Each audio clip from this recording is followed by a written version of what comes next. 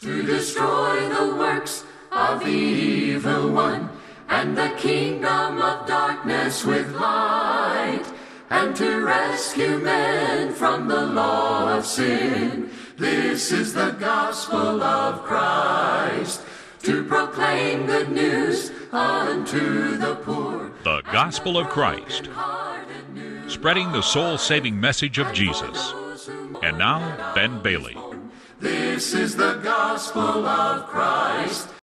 Ezra prepared his heart to seek the law of the Lord, to do it, and to teach its statutes and judgments in all Israel. Ezra chapter 7, verse number 10. We welcome you today to our study of the book of Ezra. We're so glad that you've joined us. Hope that you'll locate your Bible and have it handy as we're going to look to the Word of God in our study of this practical book of Ezra.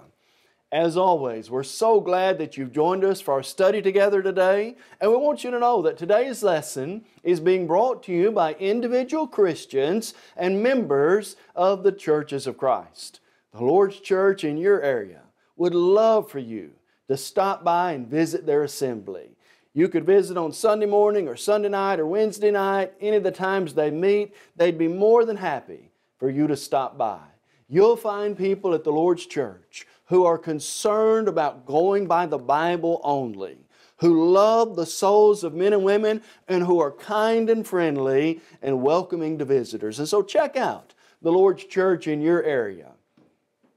Also, here at the Gospel of Christ, which is simply a work of the Lord's church, we'd love to help you in your study of God's Word. Won't you check out our website, thegospelofchrist.com. We've got over 500 lessons on all Old Testament, New Testament books, and a wide variety of topical studies as well, and they're all available to you free of charge. In fact, if you'd like to have a copy of those, you can fill out our media request form. We can give you a free digital download almost instantly, or if you need a DVD or a CD or transcript, we'd be happy to mail that to you free of charge as well. And so check out our website. If you got questions or comments, anything we can help you with, please let us know and we'll try to answer those in a timely fashion as well. Also, and in our fast-paced world today, where everybody has a smartphone, we now have apps for the Android and iPhone. We encourage you to check those out. That's a great way to study the Word of God on the go. Friend, as we turn our attention to the wonderful book of Ezra, Ezra is one of those books where we now see God, His people, and God working with them,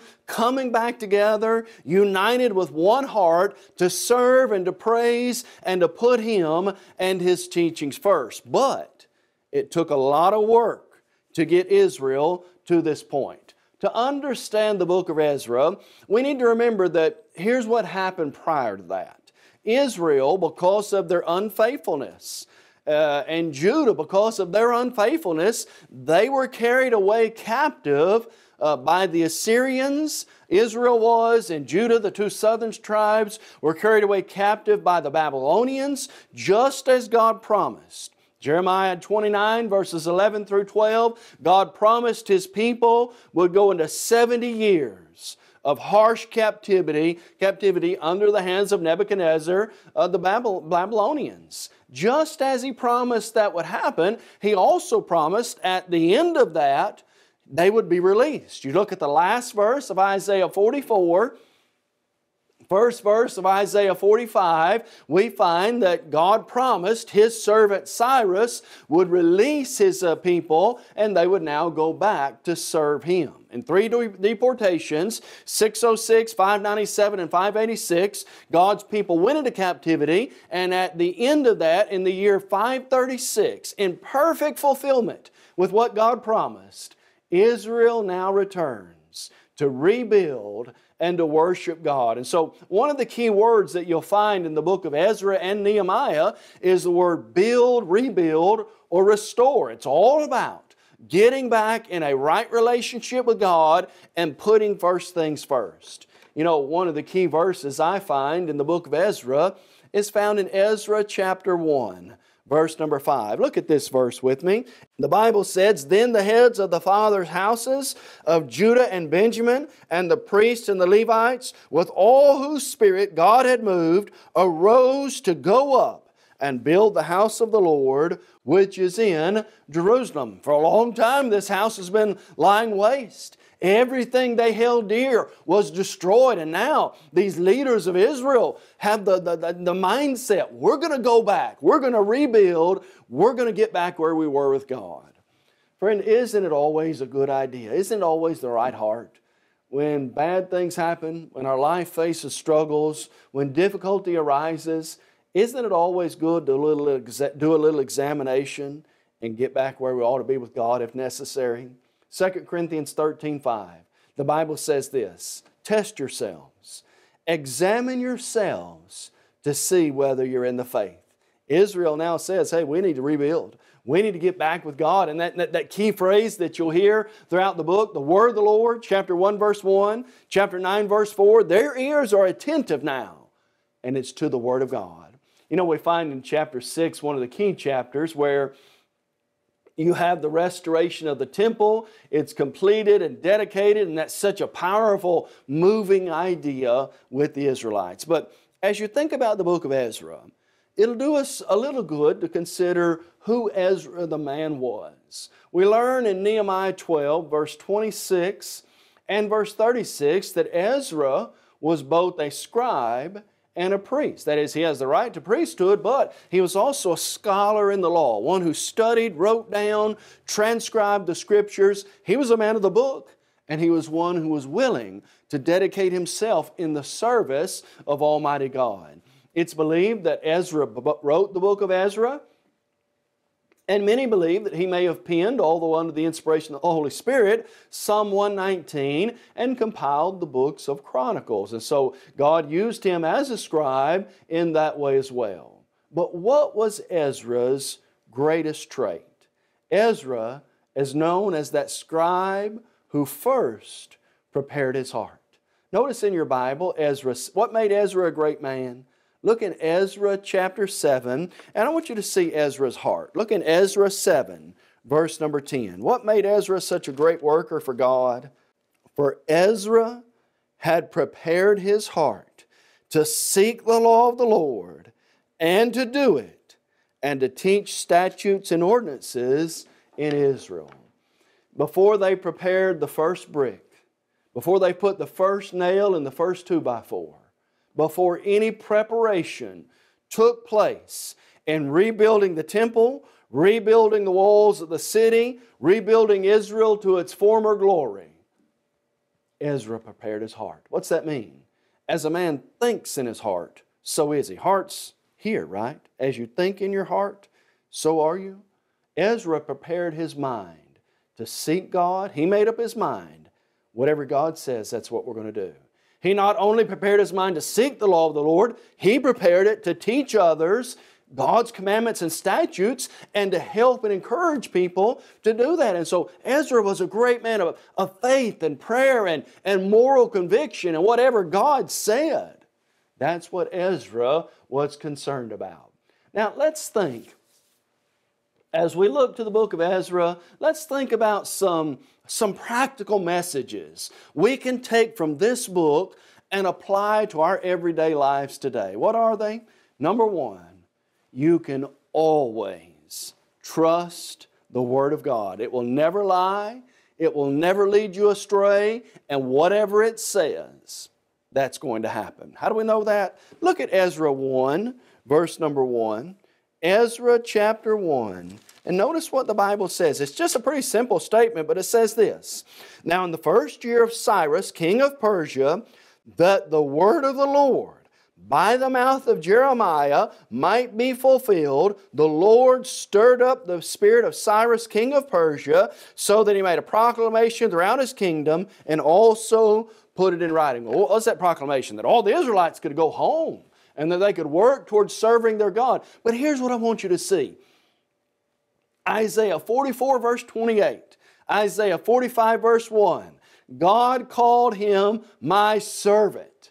He's talking about Cyrus. 70 years before that, in Jeremiah 29, verses 7 through 11, God said they would go into 70 years of harsh captivity by the hand of Nebuchadnezzar, and when that was over, they would come out.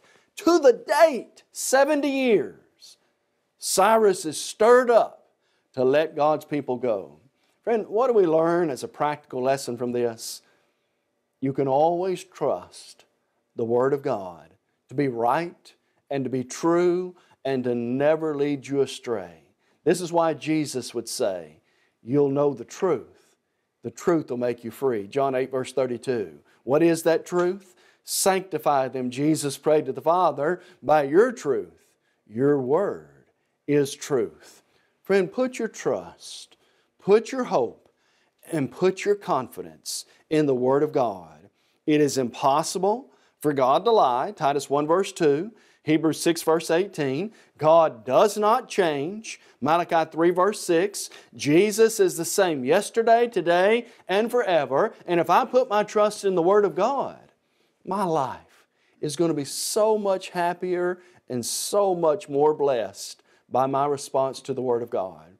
Secondly, as a practical lesson from the book of Ezra, we learn that like with these people who are now coming back to serve God, there ought to be a sense of joy when people worship the Almighty God. Look at Ezra chapter 3, and I want you to look at what the Bible says in verses 10 through 12. Look at their sense of joy here.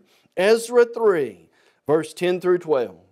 When the builders laid the foundation of the temple of the Lord, the priests stood in their apparel with trumpets, and the Levites, the sons of Asaph, with cymbals to praise the Lord, according to the ordinance of David, king of Israel, and they sang responsively, praising and giving thanks to the Lord. Why? For He is good. His mercy endures forever toward Israel. Then all the people shouted with a great shout when they praised the Lord, because the foundation of the house of the Lord was laid. These people have such a heart for getting back to God, worshiping and praying. And you can imagine after 70 years of persecution, harsh captivity, being slaves, they're now so delighted to be back where they can worship God. Sometimes we take it for granted, the privilege we have to gather freely, to worship God and to praise Him. Friends, through a lot of human history, people have not been afforded that right. People have had to die for that right. People have had to suffer because they wanted to worship God according to the Scripture. We need to realize what a joy and what a blessing that is. We can worship God in spirit and in truth. John 4, verse 24, we can rejoice in the Lord. Philippians 4, verse 4, we can sing, we can pray, and others can see us doing that and be drawn to worship God as well. Acts 16, verse number 25. But also realize this. In trying to serve God, trying to work in the kingdom, trying to do what's right, there are always going to be naysayers. There are always going to be adversaries. There's always going to be critics. And there's always going to be somebody who's trying to discourage you from doing the work of God. Did you know that happened in the book of Ezra? Look at Ezra chapter 4, and I want you to notice verses 1 through 5. Here the people are trying to rebuild the temple, and the Bible says this. Now when the adversaries of Judah and Benjamin heard that the descendants of the captivity were building the temple of the Lord God of Israel, they came to Zerubbabel and the heads of the fathers' houses and said to them, let us build with you, for we seek your God as you do, and we have sacrificed to Him since the days of Esarhaddon, king of Assyria, who brought us here. But Zerubbabel and Jeshua and the rest of the heads of the fathers' house of Israel said to them, you may do nothing with us to build a house for our God, but we alone will build to the Lord God of Israel, as King Cyrus, the king of Persia, has commanded. Then the people of the land tried to discourage the people of Judah. They troubled them in the building. Now watch this. They hired counselors against them to frustrate their purpose all the days of Cyrus, king of Persia, even until Darius, king of Persia. These people, their heart's not in it. They're not worshiping the one and true God. They act like they want to have a part in it, but Zerubbabel and Joshua say, no, we know what is really going on here. And you see that in verses 4 and 5. They troubled them. They tried to frustrate their purpose, and they discouraged them all the days of Cyrus and all the days of Darius, king of the Persians. Friend, there's always going to be people who are jealous. There's always going to be people who are bitter. There are always going to be people who may belittle or make fun of you for trying to serve God. Don't let them discourage, trouble, and frustrate you from doing what's right. 1 Corinthians 15 verse 58 reminds us, be steadfast, immovable, always abounding in the work of the Lord, knowing, listen to this, knowing that your labor is not vain in the Lord. What you're doing for God, that's what really matters. That's what really is going to matter on the other side. And yes, there may be critics.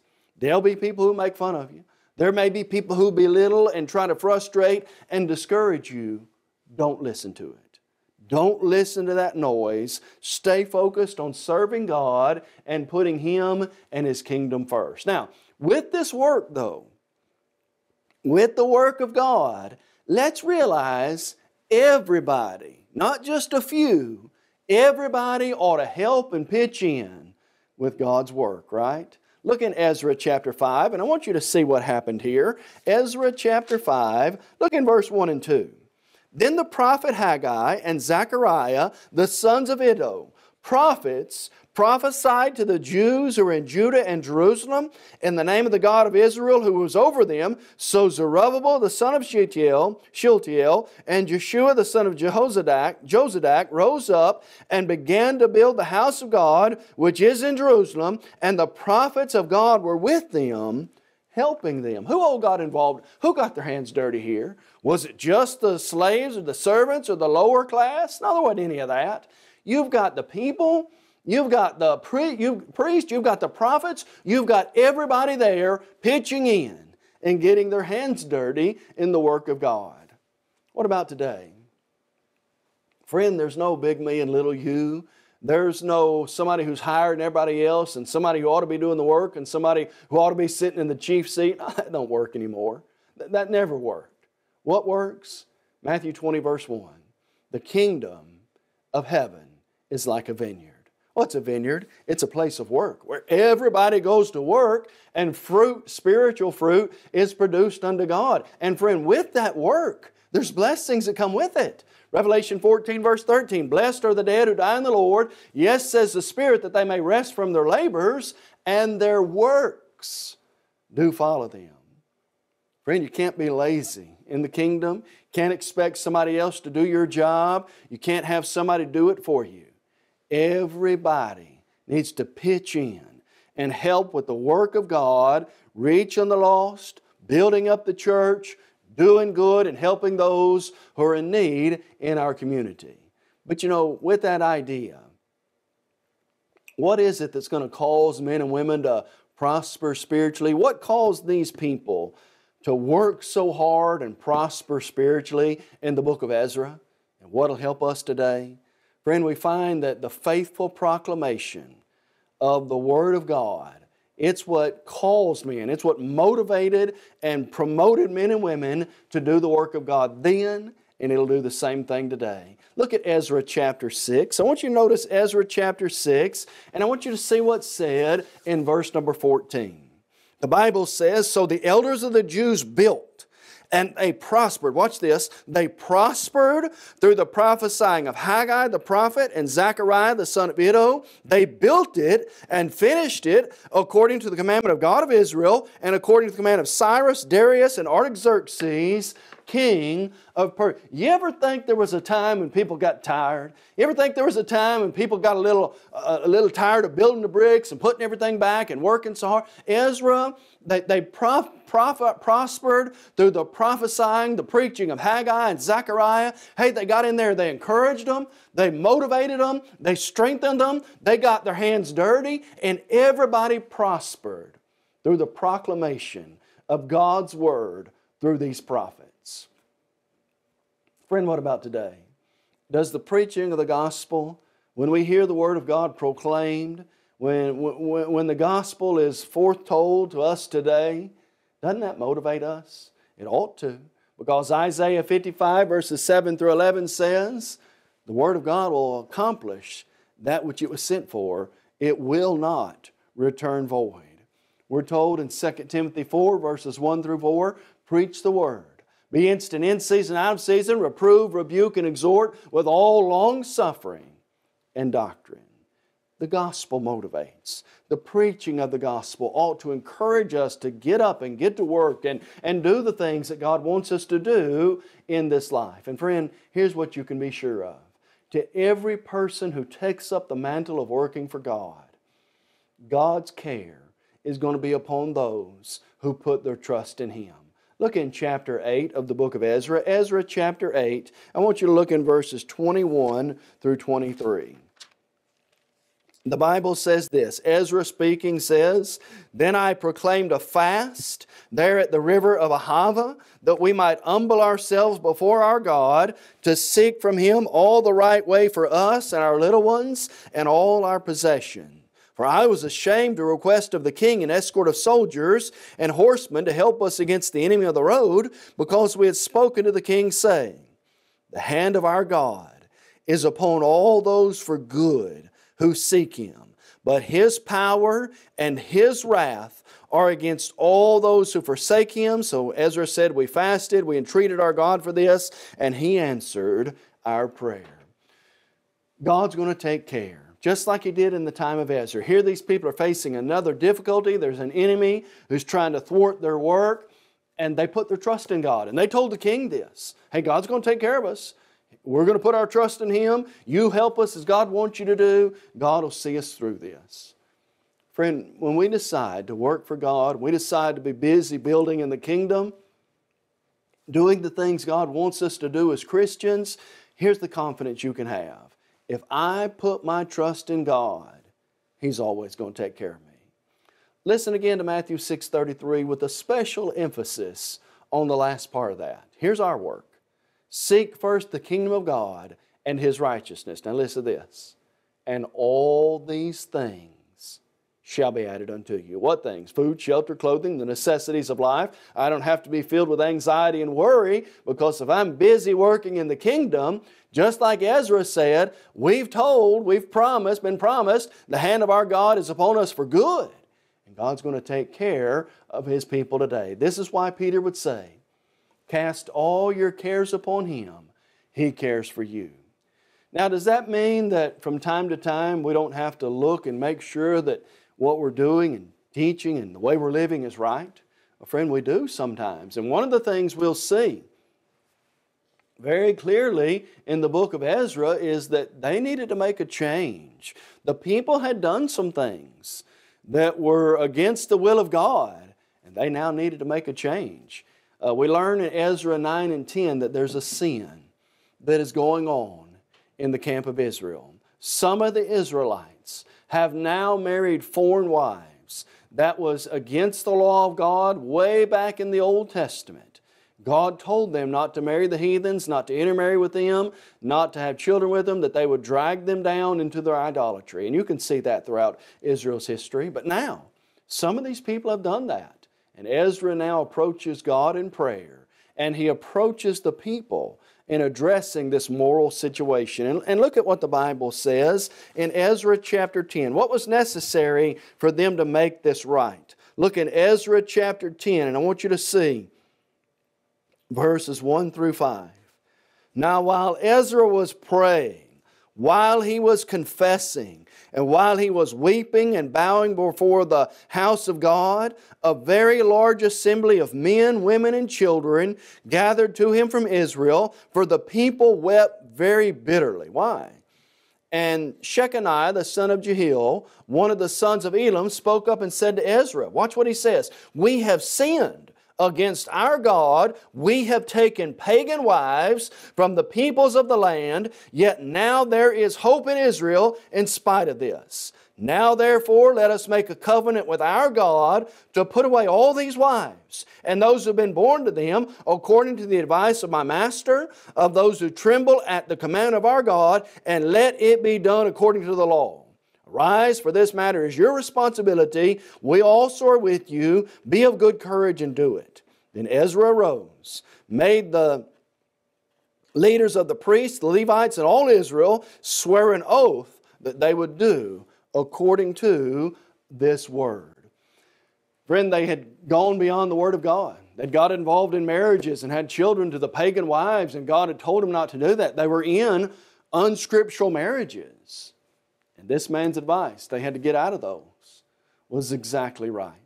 Today, that same idea is true. Christians need to honor God's teaching in every area of our life. As it relates to marriage, we need to honor God's teaching. One, what's God's plan for marriage? Genesis 2 verse 24. For this reason, man shall leave his father and mother and be joined to his wife, and the two shall become one flesh. God's original plan for marriage is one man, one woman for life.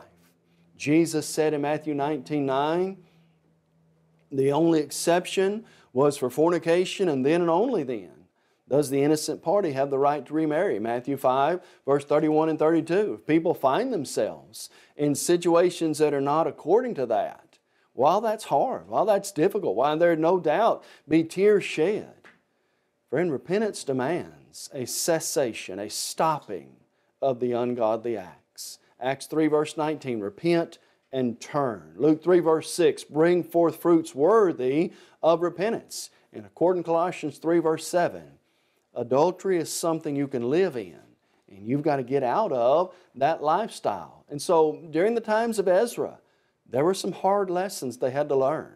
But the main lesson was, we need to listen to God. We need to work diligently in His kingdom. We need to stop letting the noise of the critics get in our ears, and we desperately need to live a life that's pleasing to Almighty God. Friend, if you've never obeyed the gospel, if you've never become a Christian, won't you do that today? Believe in Jesus as God's Son.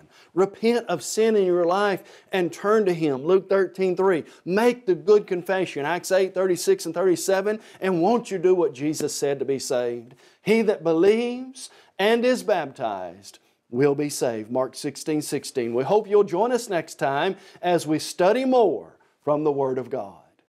You may have just joined our program and are wondering, what is the Gospel of Christ? The Gospel of Christ is an evangelistic work of the churches of Christ that reaches the whole world with the gospel through TV, streaming, free media, and internet. Our motto is truly to take the whole gospel to the whole world.